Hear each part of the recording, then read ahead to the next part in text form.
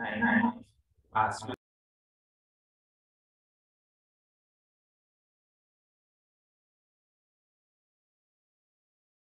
right, let's start with you. Yeah. Yeah. So, however, we have stakeholders across all levels complain of our health students and graduates for being unsafe to practice, and they blame it on their poor grasp of English. So what's the problem here? If English is the real issue here, can we address it by increasing the English language requirements? And we're seeing changes in that direction. So for nursing and social work, they have increased the IELTS entry requirement from 6.5 to overall 7, and they require 7 across all 4 modules, which are speaking, listening, reading, and writing.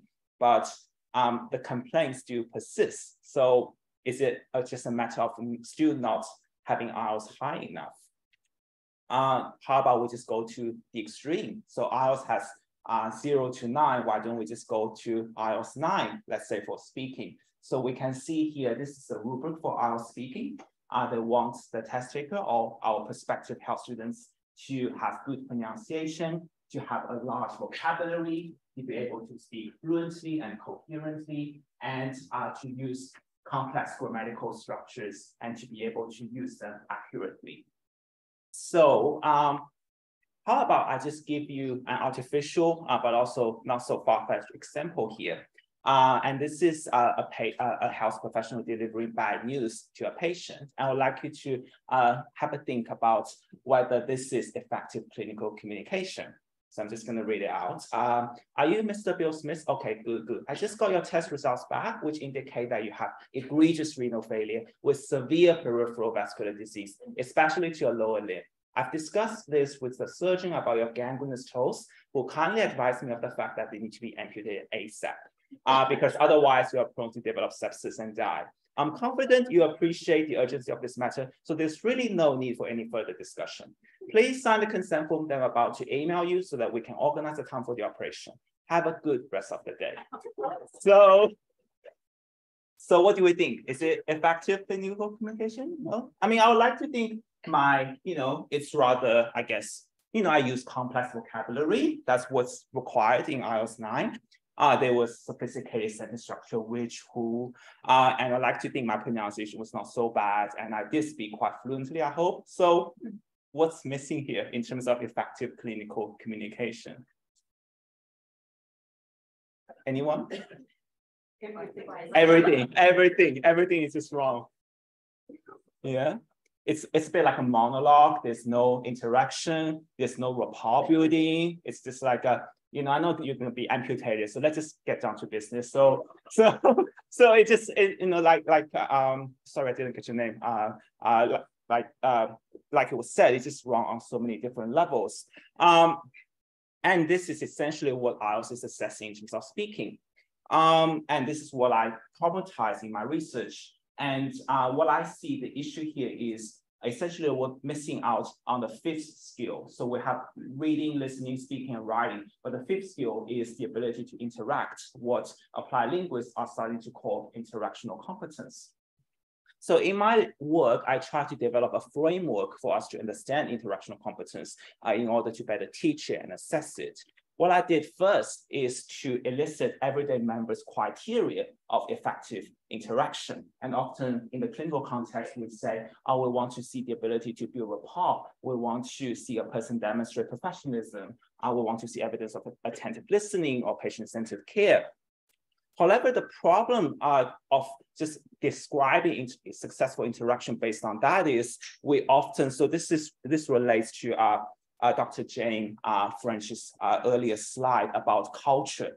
These are the, in a way, verbalizable, in a way, like a descriptions of something we actually take for granted. But in order to really understand how these things operate, how we actually build rapport using linguistic devices, using our language, our nonverbal language, our multimodal resources like body language, we need to go a bit deeper and use linguistic analysis to unpack these criteria of effective interaction.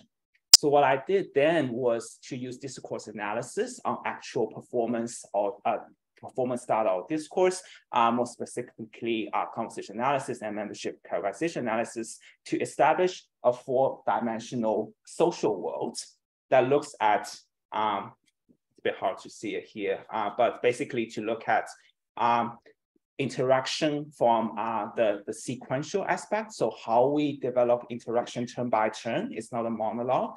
And also to look at the social cultural categorical aspect, the social world that we build in interaction, how we talk our identity into existence, how we establish social roles, how do we know that we're talking like a doctor or a nurse, and how do we adjust our language depending on the social role our interlocutor, the person we're talking to, assume. The language has to be different depending on whether you're talking to a patient or a patient's family member or a colleague. So that's the spatial side of interaction. And then I theorized these criteria from everyday members and proposed a 3-dimensional model in between. So they interact with each other. They are the emotional aspect of interaction, the moral aspect, the logical aspect. So in clinical communication, we can understand that as the emotional aspect, for example, is how we build rapport or with a patient, how we develop a therapeutic relationship with the patient, or when a patient appears irritable or frustrated, how we de-escalate. The logical aspect, how we, for example, demonstrate clinical reasoning, how we walk patients through a head-to-toe assessment, is there logic to it? The moral aspects, for example, if a patient challenges a doctor's medical expertise, how does the doctor address that? And all these 5 dimensions work together to help us infer a person's interactional competence. And now we're going to move on to the assessment side of it. So what I did then was to administer an interactional competence test I developed to 105 test takers. They're here. And then I had 2 examiners, raters rate their performances. The test has 9 role play tasks. These are the items. And there were 5 interactional competence criteria in the rating scale I developed. And each of the category has 5 steps. So this is the results from many-faceted Roche measurements that corrected for rater variation and item difficulty. The results show that it is possible, and actually more than possible, to assess all these complex social cultural dimensions of interaction. And I've managed, and it shows very high reliability indexes. So it's possible to measure all these dimensions of interaction. And perhaps what's most interesting here is that I correlated test takers' scores on this interactional competence test with a separate measure of their proficiency, which is what IELTS claims to measure. And the correlation is rather weak. It's only 0.4. So what that means is only 16% of the variance in a person's interactional competence can be accounted for by their proficiency. So if we only use a language test like IELTS to infer a person's, for example, clinical interactional competence, we're only accounting for like 16% of it. So essentially missing out on the majority of what we consider to be effective clinical interaction. And just very quickly, in terms of raising awareness in the field, it's really encouraging to see that interactional competence getting a lot of momentum in the field of applied linguistics. My PhD on this topic was awarded the dissertation award by American Association for Applied Linguistics. The Encyclopedia of Applied Linguistics also invited me to write an entry on assessing interactional competence. So it's definitely gaining momentum. It's also good to see this wider recognition in the field. My thesis will be published as a monograph by Peter Land later this year. If you're interested in looking at some of the journal articles I published in the field, you're welcome to check out my ResearchGate or just shoot me an email. As to translating research to teaching and wider impact in the community, I try to incorporate the teaching of interactional competence in my everyday interaction with health students at Monash. I also incorporate that dimension in the clinical supervisor training, because it's not just students that need to develop better interactional skills, it's also the clinical supervisors who supervise them. I also deliver workshops and talks to universities and organizations both in Australia and overseas. So, but I definitely want to see how this focus on interactional competence can be better, in a way, translated to real world change in how we communicate in the healthcare settings. So just some final thoughts on how applied linguists can contribute to better clinical communication. As linguists, we can try to work together with clinicians to develop clinical interactional competence for patients and for health professionals to bridge the gap between general proficiency, language tests, and real-world discipline-specific clinical communication. We can conduct discourse analysis to understand how interaction unfolds, looking at sequencing, affect, logic, morality, and categorization.